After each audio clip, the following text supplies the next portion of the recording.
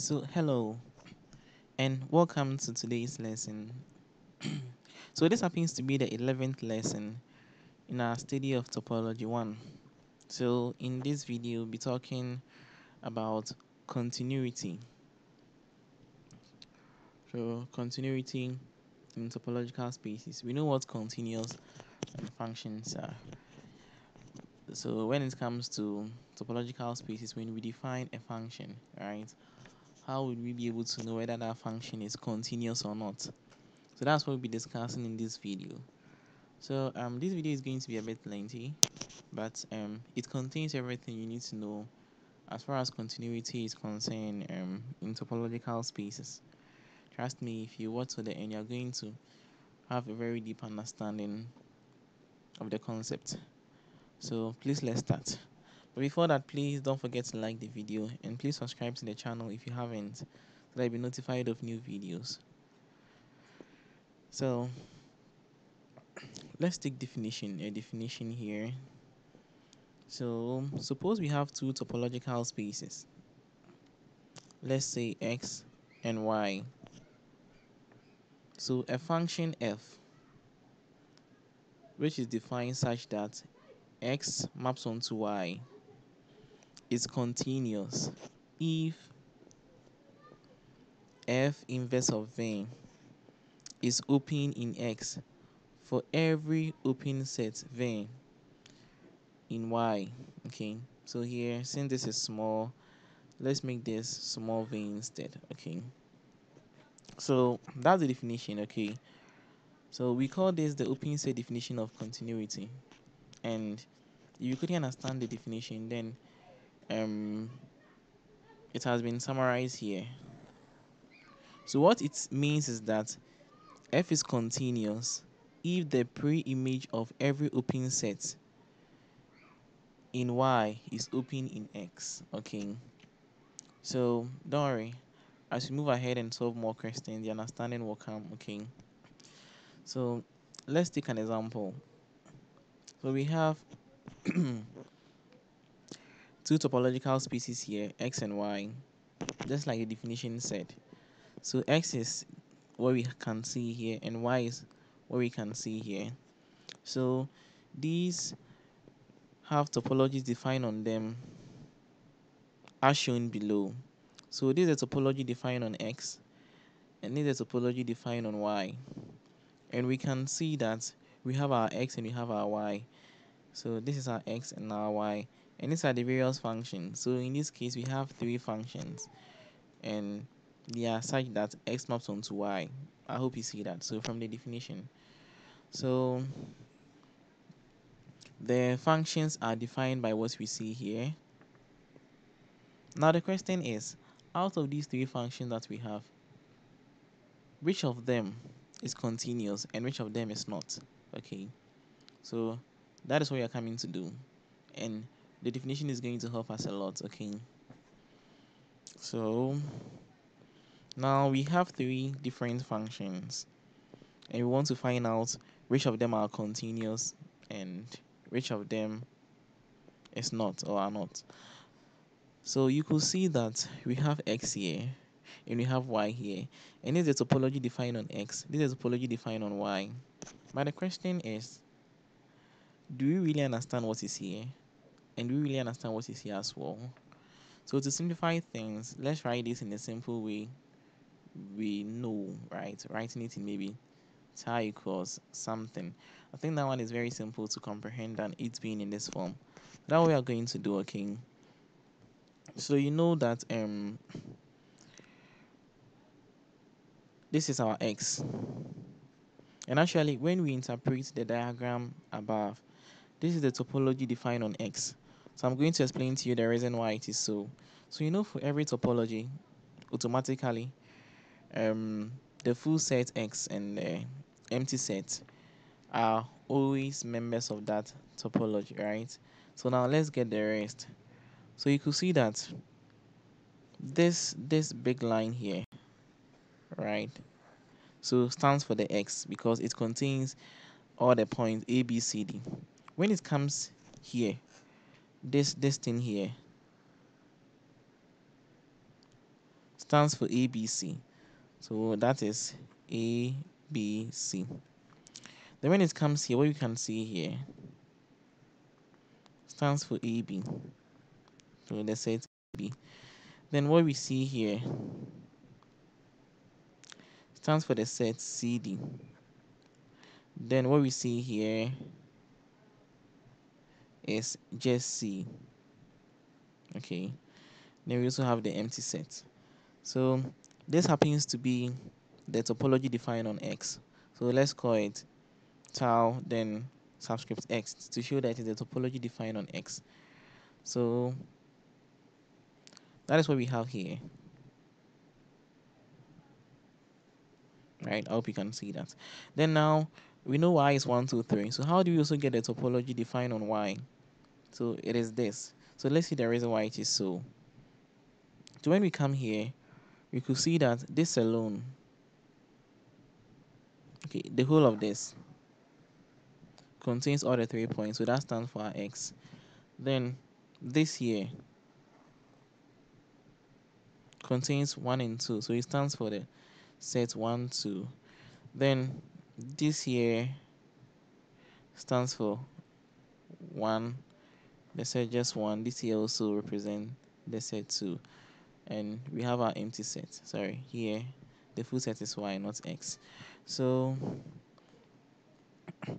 this is also the topology defined on Y. So now we've done about 50% of the work. The rest is very simple. So I hope you get how we got the topology. You're able to interpret it from the diagram. Very important. So to check that a function is continuous, we have to verify that the pre-image of each open set in Y is open in X, right? So let's just take the function f. So from the question,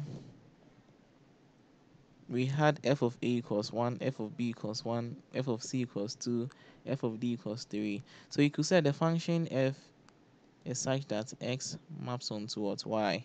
So what we can see here, the a, the b, the c, and the d are from x. And what we can see here, the 1, the 2 are from y. So I hope you can see that. So we said for our function f to be continuous, then the pre-image of each open set in Y is open in X. So you could see that we have 1 and 2 here, right? So we have 1 and we have 2 here. When you check our topology defined on Y, you will see that both the sets 1 and the set 2 are open in Y because they can be found in that our topology, right? So they are all open. So since they are all open, now we have to check if they are pre-image. It's also going to be open in what? X. If that condition is satisfied, then it means that our function f is continuous. So now how do we get a pre-image of the open sets in Y? So when we take 1, the pre-image of the set 1 will be, you could see f of a equals 1, f of b equals 1. So that means the pre-image of the set 1 is going to be a and b. So now we can see here the set a and b. Then when we take 2, it's going to be c and d. C and D. So we are going to have this as C and D here. So now we have to check and see if the set AB and the set CD are open. So if, for them to be open in X, it means that they have to be found in the topology tau X, and they are all found in that topology. Okay, so let's come here. You can see we have AB here, we have CD here. So that means they are open in X. So in conclusion, therefore, f is continuous because the pre-image of each open set in Y is open in X. I hope you get it. It's very simple. So let's solve the rest of the two. The understanding will become clearer. Okay. So now let us take the function g. So this was what we're giving to in the question. So there's it. You can see the question give us these things, right? So now you could see that we have two, we have two, we have one, we have three here. And we know that the set 1 is open in Y. The set 2 is open in Y. But the set 3 is not open in Y because it's not found in the topology defined on Y. So you could see when we come here, we don't have any set 3 in that topology. So that means 3 is not open. It's not an open set in Y. So now since 1 and 2, those sets are open in Y, we have to check that their pre-image is each open in X. If that's the case, then it is continuous. So let's go on. So you could see we have 2 here.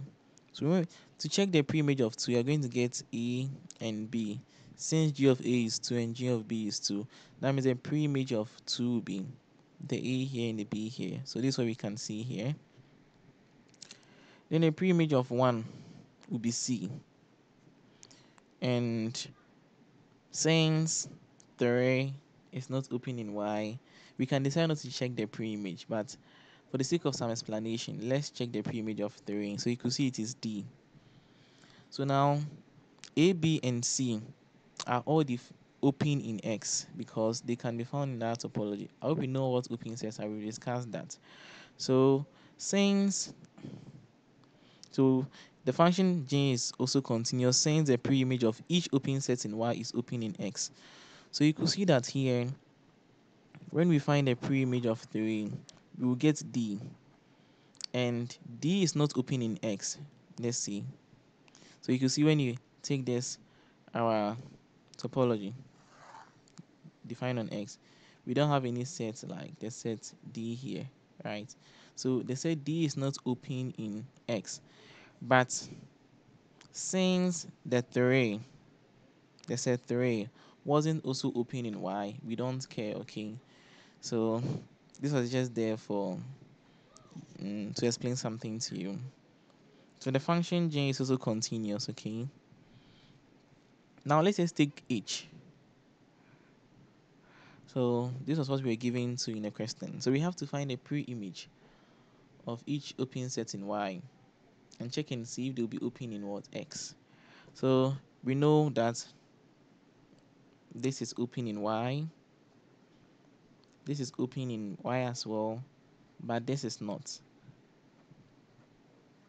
Alright, so that means we have to find a pre-image of just 1 and 2 and check to see if what we get will also be open in X. So since each of A is equal to 1, that means the pre-image of 1 will be A. Then since h of B is equal to 2 and h of C is equal to 2, the pre-image of 2 will be BC. And since 3 is not open in Y, doing this is not even important because 3 is not open in Y. We are interested in the open set in Y. Then we try to see if their pre-image will be open in X. So you could see that we have the set A here. It is open in X because it can be found in the topology defined on X. But when you take this BC here, it is not contained in the topology defined on X, right? Meaning it is not open in X. You can see when you come to our topology defined on X here, you could see when you come here, we have nothing like BC, meaning BC is not open in X. So in conclusion, H is not continuous because the set 2 is open in Y, but its pre-image BC is not open in X. Okay, so that's how you're able to find continuous functions as far as topological spaces are concerned. So I hope you got everything. If you didn't get anything, please you can leave a question, okay, in the comment section, and you can also check in the description area to get a link to the previous video on the Levenstein distance. So thank you very much for watching the video. Please don't forget to like and subscribe. So the next video is going to be on subspace topology. Okay, thank you.